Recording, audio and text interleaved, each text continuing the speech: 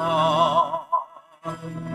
The God of our gladness and joy, let us enter the court of the house of the Lord and sing to the glory of God.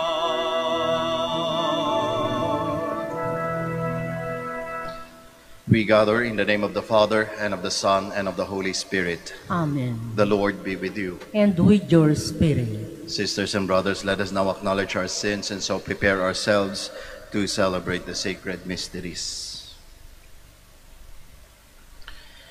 You were sent to heal the contrite of heart. Lord, have mercy. Lord, have mercy. You came to call sinners. Christ, have mercy. Christ, have mercy. You are seated at the right hand of the Father to intercede for us. Lord, have mercy. Lord, have mercy. May Almighty God have mercy on us, forgive us our sins, and bring us to everlasting life. Amen. Let us pray. Almighty ever-living God, grant that we may always conform our will to yours and serve your majesty in sincerity of heart. Through our Lord Jesus Christ, your Son, who lives and reigns with you in the unity of the Holy Spirit, God, forever and ever. Amen. Please be seated. A reading from the beginning of the letter of St. Paul to the Romans. Paul, a slave of Christ Jesus, called to be an apostle and set apart for the gospel of God, which he promised previously through his prophets in the Holy Scriptures. The gospel about his Son, descended from David according to the flesh, but established as Son of God in power, according to the Spirit of holiness, through resurrection from the dead, Jesus Christ our Lord. Through him we have received the grace of apostleship to bring about the obedience of faith for the sake of his name among all the Gentiles, among whom are you also, who are called to belong to Jesus Christ. To all the beloved of God in Rome, called to be holy, grace to you and peace from God our Father and the Lord Jesus Christ. The word of the Lord. Thanks be to God. The Lord has made known his salvation. The Lord has made known his salvation. Sing to the Lord a new song, for he has done wondrous deeds. His right hand has won victory for him, his holy arm. The Lord has made known his salvation. The Lord has made his salvation known. In the sight of the nations he has revealed his justice. He has remembered his kindness and his faithfulness toward the house of Israel. The Lord has made known his salvation. All the ends of the earth have seen the salvation of your God. Sing joyfully to the Lord, all you lands. Break into song, sing praise. The Lord has made known his salvation. Please stand.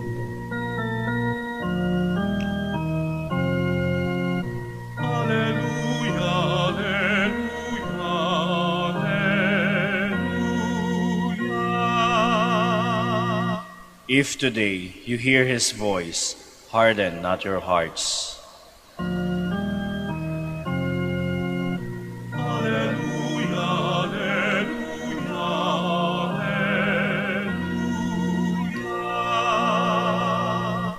The Lord be with you. And with your spirit. A reading from the Holy Gospel according to Luke. Glory to you, O Lord. While still more people gathered in the crowd, Jesus said to them, "This generation is an evil generation. It seeks a sign, but no sign will be given it, except the sign of Jonah. Just as Jonah became a sign to the Ninevites, so will the Son of Man be to this generation. At the judgment, the queen of the south will rise with the men of this generation, and she will condemn them, because she came from the ends of the earth to hear the wisdom of Solomon, and there is something greater than Solomon here. At the judgment, the men of Nineveh will arise with this generation and condemn it. Because of the preaching of Jonah, they repented, and there is something greater than Jonah here. Brothers and sisters, the gospel of the Lord. Praise to you, Lord Jesus Christ. Please be seated. Magandang umaga po muli sa ating lahat. With the advent and the glorification of telecommunications, tayong mga tao ngayon sa society natin, maraming boses na naririnig. Iba-ibang boses. Ang dali-dali na lang kasing pakinggan. Just a click on your phone or your tablet or your laptop, meron ka nang maririnig na boses. At ang dami-daming boses na mapapakinggan mo. Meron dyan, totoo, meron ding hindi. Exactly, mas marami pa yatang hindi, no? Kaya kumakalat ang fake news. Kasi nga, nandun yung, yung venue na yun na marami tayong pwedeng pakinggan. Gone were the days na ang hirap-hirap makarinig ng balita galing sa malayo. That was way before. Ngayon, ang dali-dali lang. Na ngayon, because of this situation, I am thinking, could this affect with us, especially as Christians, pagdating sa pakikinig natin sa boses ng ating Panginoong Diyos? Pwede kayang maka-apekto yun. Sa dinami-dami ng pinapakinggan natin, sa pang-araw-araw na buhay natin, tanungin nga natin ang ating mga sarili. Naririnig pa din ba natin ang boses, ang tinig ng ating Panginoong Diyos? Ang sabi dito sa ating sa praise ng Alleluia, no? If today you hear His voice, harden not your hearts. So the question is, do you still hear His voice? In the gospel that we heard today, our Lord Jesus Christ spoke about the sign of Jonah. And who was Jonah? Jonah is a story about listening to the voice of God. He's a story about listening to the voice of God. I think everyone is familiar with Jonah, hindi ba? He was called to be a prophet by God. And he was asked, and he was sent by God to mission, to go to Nineveh, to proclaim the good news of God to the people there. Ngayon si Jonah natakot. Kasi ang alam niya, mahirap yung mga tao sa lugar na yon. Kaya kahit narinig niya yung boses ng ating Panginoong Diyos na pumunta ka sa lugar na yon, ipahayag mo ang mabuting balita. Anong ginawa ni Jonah? He went the other way. Sumakay sa bangka o sa barko, naglayag sa dagat, palayo. Papunta sa pinakamalayong lugar. Thinking, nakakatawa nga ito si Jonah, thinking na hindi na siya o hindi na niya maririnig ang boses ng Diyos kapag lumayo na siya.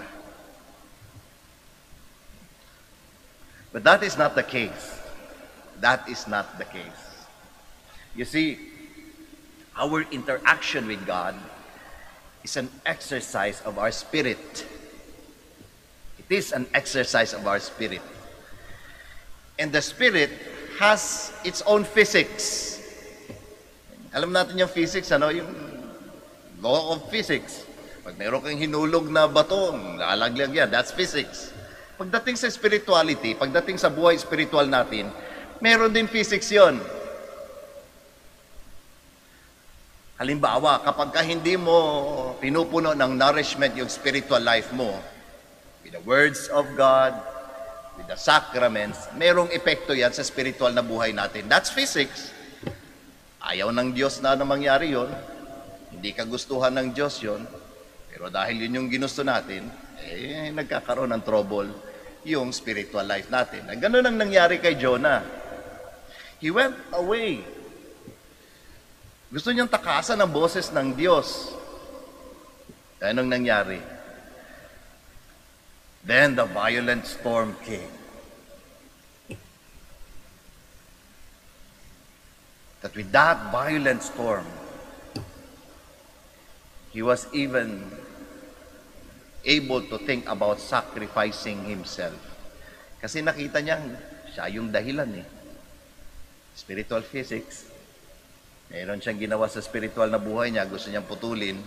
O anong nangyari. Hindi lang siya yung naapektuhan, ano?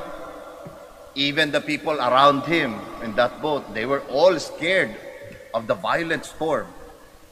Dahil lang sa kanya. Very similar din yan sa atin. Kaya, ganun talaga eh. Konektado tayong lahat. Kaya kapag narinig natin may isang paring nagloko, di ba, apektado tayong lahat bilang isang simbahan. O kapag narinig natin na yung tatay ng pamilya nagloko, o ano nangyayari, di ba, apektado yung pamilya. That was also the same case with Jonah. Nagloko, tumakas, lumayo sa Diyos, ayaw marinig ang boses ng Diyos. Hindi lang siya yung naapektuhan, lahat ng mga nakapaligid sa kanya o kasama niya doon sa bangka naapektuhan. That is why he asked, throw me overboard. Ganon ka-desperate yung situation. Ganon ka-desperate yung situation. Throw me overboard. Kaya tinapon siya. But the good news is, my dear brothers and sisters, is this, that even if Jonah ran away from the voice of God,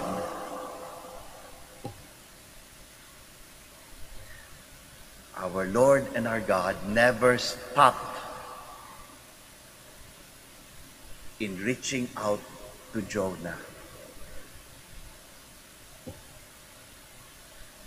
Kaya nga ipinadala niya yung isda na magliligtas kay Jonah. That for 3 days and 3 nights, Jonah was in the belly of the whale. Para iligtas siya, para hindi malunod. Ibig sabihin, hindi pa rin siya pinabayaan ng Diyos. Kahit na tinalikuran na niya yung boses ng Diyos, ang Diyos natin nandun pa rin sa Kanya to save him. And not just to save him, to prepare him to the mission that was originally intended for him. Napunta sa Nineveh. Kaya nga he was 3 days and 3 nights.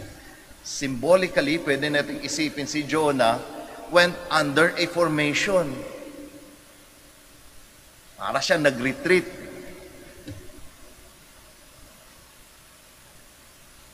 Ano nangyari after 3 days and 3 nights? He went to Nineveh, whom he thought the people were stubborn and difficult to be with. Ano nangyari? And he started preaching. Everyone, nakakatawa nga kwento eh. Everyone, including the animals, started following his words. Started listening to his voice. Simula sa hari ng lugar ng Nineveh hanggang sa mga hayop nila, sumunod sa salita ni Jonah. That in the life of Jonah, God was always there. His voice was always present in his life, kahit pa lumayo siya sa Diyos. Kaya ang ganda ng kwento ni Jonah. Bakit? Bakit maganda? Kasi di ba ganon din yung kwento natin? Sa maraming pagkakataon, tayo si Jonah. Tayo si Jonah. Na narinig natin ang boses ng Diyos. Pero anong ginawa natin? Lumayo pa rin tayo sa Kanya. We went wayward to the farthest corner of the world para mapalayo lang sa Diyos. Ayaw nating marinig ang boses niya. Bakit? Ang hirap eh. Ang hirap eh. But that's how it is. God wants something that is best for us. And we know anything that is something good and best is not something easy to get.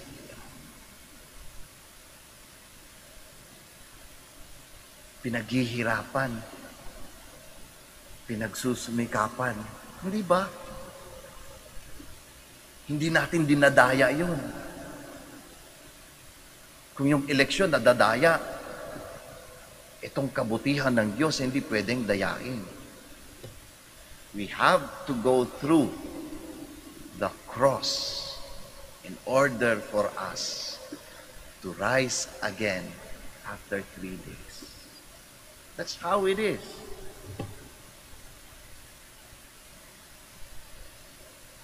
God intended something what is best for Jonah, and not just for Jonah, but for the people around him.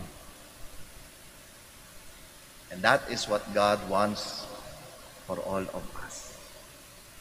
Thus His voice continues to resound, not only in our ears, but most especially in our hearts. Because listening to God is not only just through the ears, but through the heart. Kaya sa panahon natin na maraming boses tayong naririnig, ang tanong ko po, naririnig pa po ba natin ang boses ng Diyos? O baka naman, pag narinig natin, tinatakbuhan din natin, kagaya ni Jonah. Kung mayroong mga pagkakataon ganon, huwag po tayong mag-alala. Kasi, nandyan pa rin ang Diyos na patuloy na nagre-reach out sa atin. And hopefully, as our Lord continues to reach out His grace upon us, magkaroon sana tayo ng point of formation. Para ba yung nasa belly tayo ng whale for 3 days and 3 nights? To fill our spiritual lives with the grace of God. So that when we hear again His voice, we will be ready in following His mission towards our brothers and sisters. Magsitayo po tayong lahat. We turn in prayer to God the Father for the grace to change our lives and our hearts and to respond firmly to Christ's call for repentance. In every petition, let our answer be, Lord, hear our prayer. Lord, hear our prayer, that the hearts of all men and women may be converted to the Lord, who calls the world to repentance. Let us pray to the Lord. Lord, hear our prayer. That we may accept the full message of the gospel, including those sayings that speak of trouble and the cross. Let us pray to the Lord. Lord, hear our prayer. That like the citizens of Nineveh, we may renounce our evil ways and turn to God with a humble and contrite spirit. Let us pray to the Lord. Lord, hear our prayer. That the sick and the elderly may find security and love from those who care for them. Let us pray to the Lord. Lord, hear our prayer. That the dead may find peace and happiness in the kingdom of God. Let us pray to the Lord. Lord, hear our prayer. Now in the silence of our hearts, we offer our personal and our particular intentions, and we also pray for the intentions of this Mass.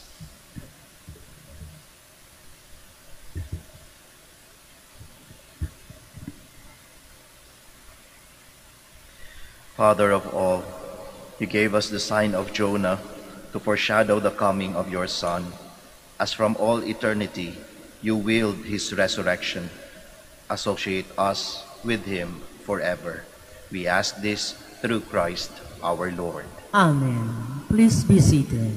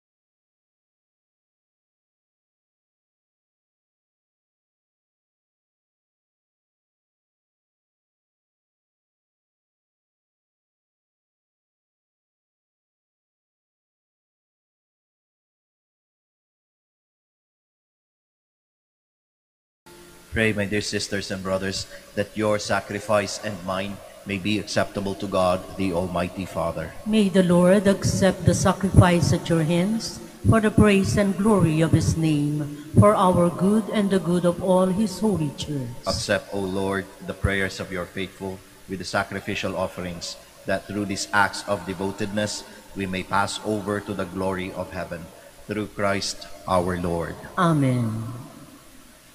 The Lord be with you. And with your spirit. Lift up your hearts. We lift them up to the Lord. Let us give thanks to the Lord our God. It is right and just. It is truly right and just, our duty and our salvation, always and everywhere to give you thanks, Lord, Holy Father, Almighty and eternal God. For in goodness you created man, and when he was justly condemned, in mercy you redeemed him through Christ our Lord. Through him, the angels praise your majesty, dominions adore and powers tremble before you.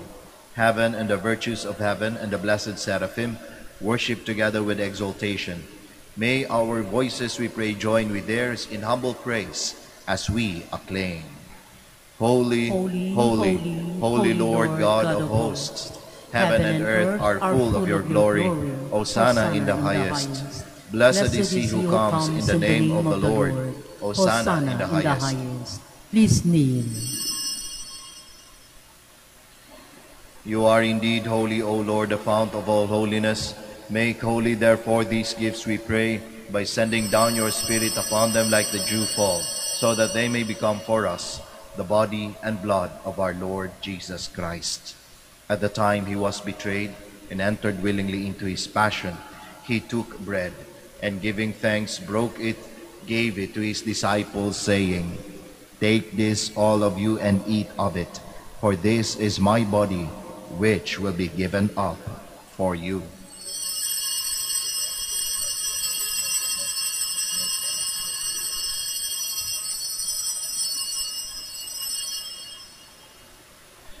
In a similar way, when supper was ended, he took the chalice, and once more giving thanks, he gave it to his disciples, saying, "Take this, all of you, and drink from it, for this is the chalice of my blood, the blood of the new and eternal covenant, which will be poured out for you and for many, for the forgiveness of sins.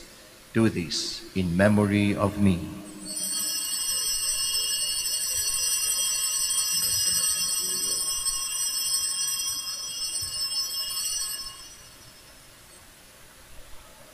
The mystery of faith. When we eat this bread and drink this cup, we proclaim your death, O Lord, until you come again. Therefore, as we celebrate the memorial of his death and resurrection, we offer you, Lord, the bread of life and the chalice of salvation, giving thanks that you have held us worthy to be in your presence and minister to you.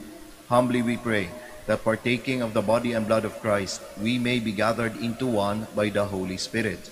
Remember, Lord, your church spread throughout the world and bring her to the fullness of charity, together with Francis our Pope, Socrates our Bishop, Fidelis his assistant bishop, and all the clergy. Remember also our brothers and sisters who have fallen asleep in the hope of the resurrection, and all who have died in your mercy. Welcome them into the light of your face. Have mercy on us all, we pray, that with the Blessed Virgin Mary, the Mother of God, with Blessed Joseph, her spouse, with the blessed apostles, with Saint Dominic and all the saints who have pleased you throughout the ages, we may merit to be co-heirs to eternal life and may praise and glorify you through your Son, Jesus Christ. Through him and with him and in him, O God, Almighty Father, in the unity of the Holy Spirit, all glory and honor is yours forever and ever. Amen. Please stand.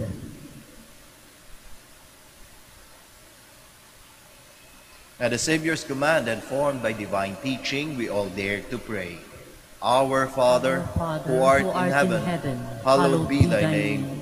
Thy kingdom come, thy will be done on earth as it is in heaven.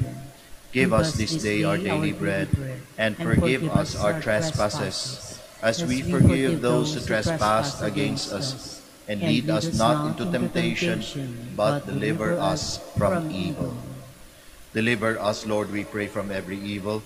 Graciously grant peace in our days, that by the help of your mercy, we may be always free from sin and safe from all distress, as we await the blessed hope and the coming of our Savior, Jesus Christ. For the kingdom, the power, and the glory are yours, now and forever. Lord Jesus Christ, who said to your apostles, "Peace I leave you, my peace I give you," look not on our sins, but on the faith of your church, and graciously grant her peace and unity in accordance with your will, who live and reign forever and ever. Amen. The peace of the Lord be with you always. And with your spirit. We offer each other the sign of peace. Peace be with you, peace.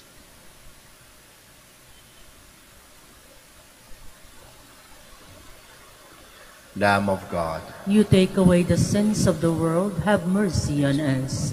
Lamb of God, you take away the sins of the world, have mercy on us. Lamb of God, you take away the sins of the world, grant us peace. Please kneel.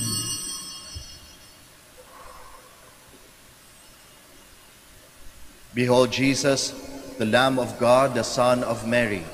Behold him who takes away the sins of the world. Blessed are those called to the supper of the Lamb. Lord, I am not worthy that you should enter under my roof, but only say the word, and my soul shall be healed. Corpus et Sanctis Christi, custodiet me, vita in the Father, and the Blessed Father, the Son, and the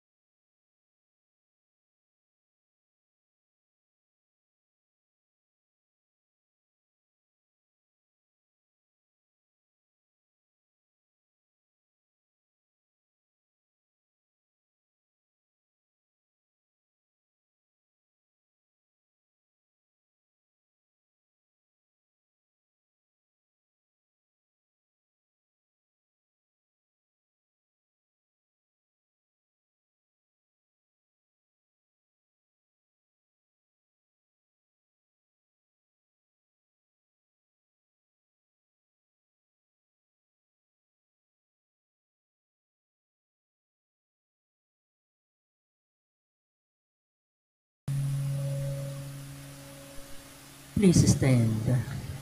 Let us pray.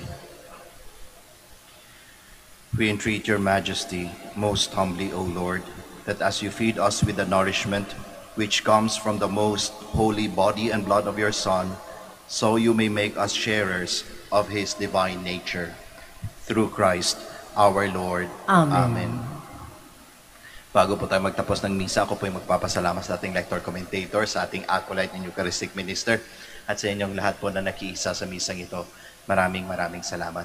Ingat po tayo sa ating pag-uwi at nawabaon ninyo pong pagpapala ng ating Panginoong Diyos sa pamamagitan ng ating mahal na ina, ang Birhen ng Santo Rosario ng Manaoag. Muli po, maraming salamat. The Lord be with you. And with your spirit. And may Almighty God bless you all, the Father, the Son, and the Holy Spirit. Amen. The Mass is ended. We all go in peace. Thanks be to God. We shall now have the prayer for the blessing of the sick and the blessing of our rosaries and other religious articles. Our help is in the name of the Lord, Who made heaven and earth. Let us pray. God, our Almighty Father, by your blessing you give us strength and support in our frailty. Turn with kindness towards our brothers and sisters. Free them from all illness and restore them to good health through the intercession of Our Lady of the Rosary of Manaoag, so that, in the sure knowledge of your goodness, they will gratefully bless your holy name. We ask this through Christ our Lord. Amen. In memory of the mysteries of the life, death, and resurrection of our Lord Jesus Christ, and to the honor and glory of the Blessed Virgin Mary, Mother of Christ and Mother of the Church, Our Lady of the Rosary of Manaoag, may these rosaries, images, candles, oils, and other religious articles, our devotees and pilgrims, be blessed and made holy. In the name of the Father, and of the Son, and of the Holy Spirit. Amen.